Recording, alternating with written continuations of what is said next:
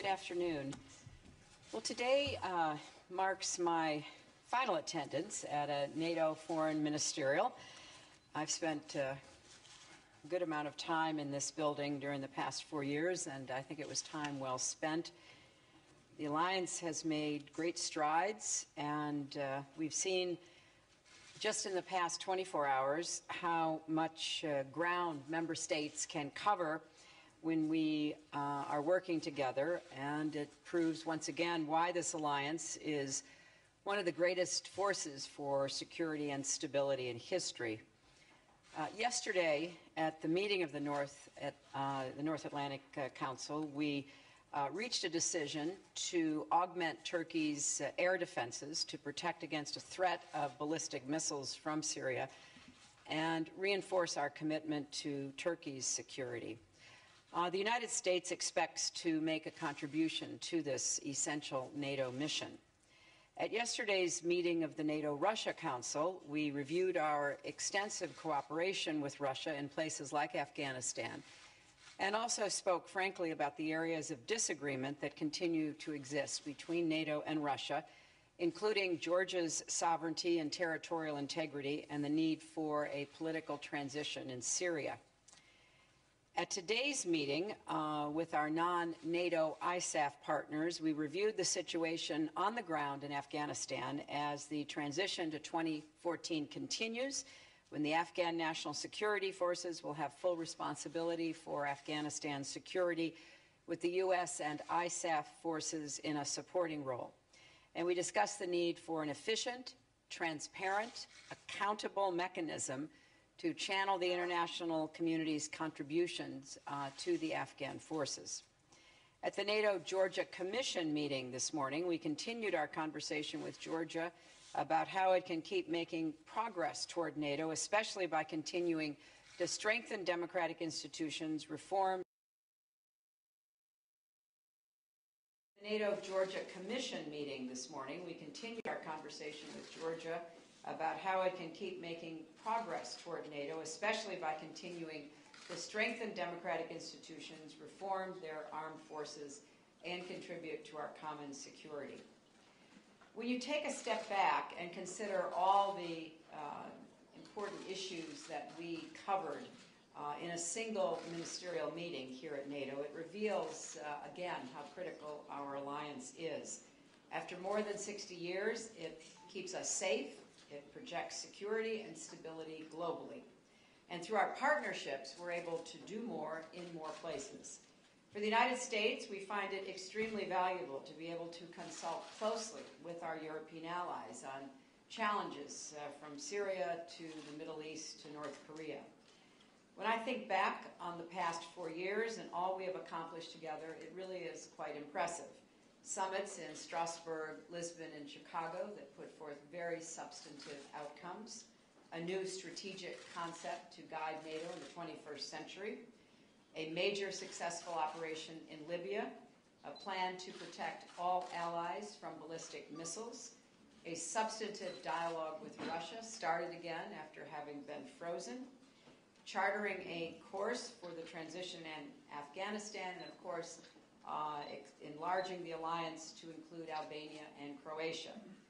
So the United States is grateful to NATO. We believe it's needed more than ever, and therefore we believe we all must continue to invest in it, politically, financially, diplomatically, and communicate to our people the value that NATO brings, because these investments are worth it.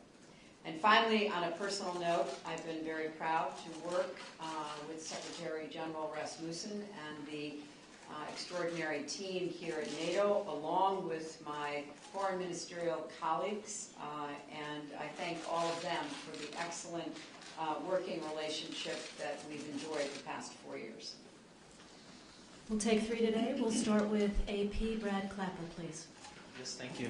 Madam Secretary, you and National Security Advisor Donnellan have spoken with your Egyptian counterparts about Egypt's constitution process, but you've expressed no public concern despite what some people in your administration warn is the draft's attempts to roll back the rights of women, religious minorities, freedom of speech, and the press.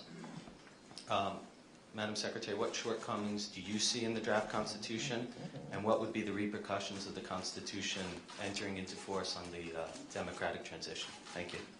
Well, Bradley, first let me say we have been watching very closely this process as it is unfolding in Cairo with concern. We've expressed that repeatedly over the last weeks because almost 2 years ago, the Egyptian people took to the streets because they wanted real democratic change.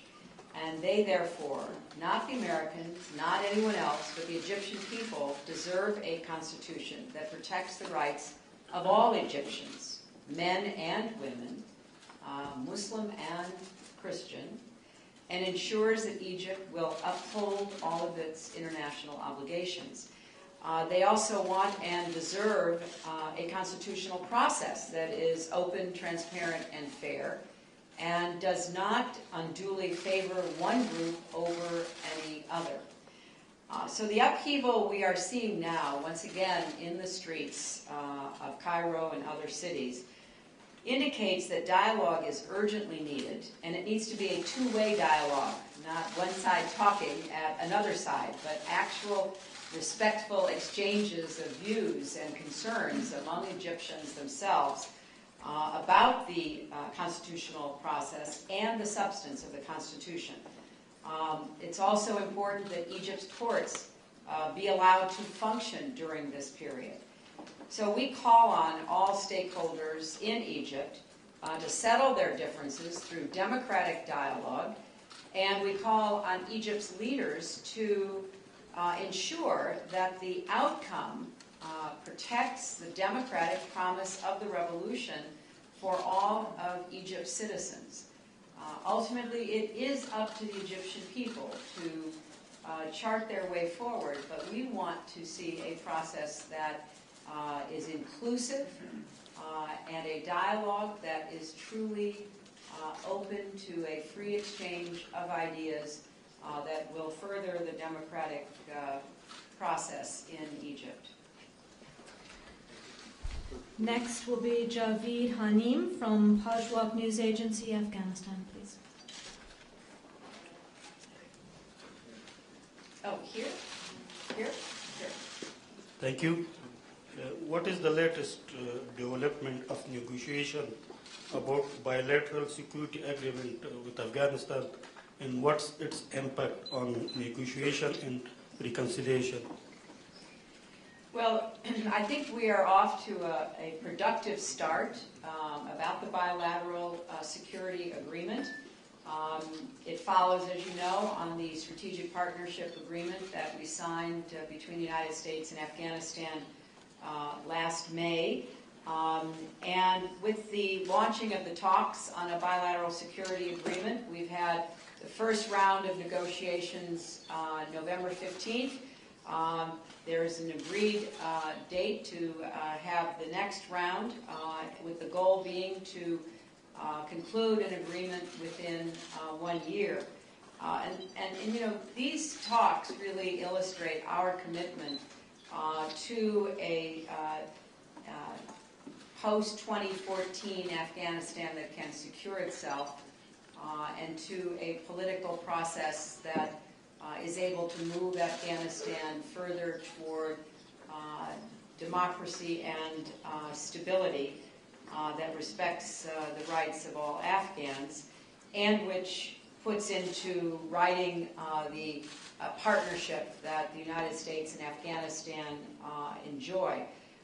We also continue to support an Afghan-led, Afghan-owned reconciliation process. Ultimately, we believe there has to be a political resolution to the ongoing disputes among Afghans themselves.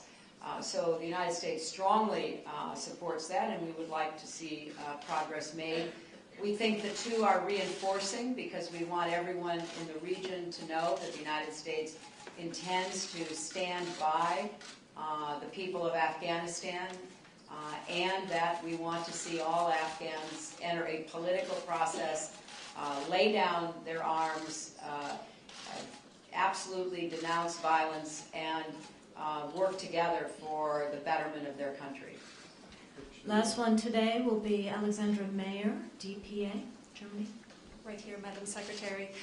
Just to get back on the Patriot missiles, how worried are you that this deployment could actually intensify tensions in the region rather than calm down the situation? And is the United States ready to go further if there are chemical weapons used inside Syria or against neighbors? Thank you. Well, first, I think it's a great tribute to NATO that this decision to deploy the Patriots was taken, because it's very much in line with our solidarity among all of the members. This is for defensive purposes. That's made absolutely clear in the statement that was agreed upon. It is solely for the defense of Turkey. It will have no offensive or other purpose. I don't believe that it necessarily brings any greater attention to the tragedy unfolding in Syria, but it does send a clear message to the Syrians that Turkey has the full support of all its NATO allies. And I have to say, again, what I said on Monday, what President Obama has said repeatedly. We've made our views absolutely clear to the Syrians, to the international community, through various channels, public, private, direct, indirect, that this is a situation that the entire international community is united on. And our concerns are that an increasingly desperate Assad regime might turn to chemical weapons, or might lose control of them to one of the many groups that are now operating within Syria. And so, as part of the absolute unity that we all have on this issue, we have sent an unmistakable message that this would cross a red line, and those responsible would be held to account. And we intend to make that view as clear as we possibly can. Now, ultimately, what we should be thinking about is a political transition in Syria, and one that needs to start as soon as possible. Now that there is a new opposition formed, we are going to be doing what we can to support that opposition. I'm looking forward to the Friends of the Syrian People meeting next week in Marrakesh, where we will explore with like-minded countries what more we can do to try to bring this conflict to an end. But that will require the Assad regime making the decision to participate in a political transition, ending the violence against its own people. And we hope that they do so, because we believe, as you know, that their fall is inevitable. It's just a question of how many people will die until that date occurs. So on Syria, there's great concern here at the alliance, but a great solidarity in defending Turkey, in sending a clear message to the Assad regime, and in trying to work toward the day when we can see the conflict come to an end. Thank you all very much.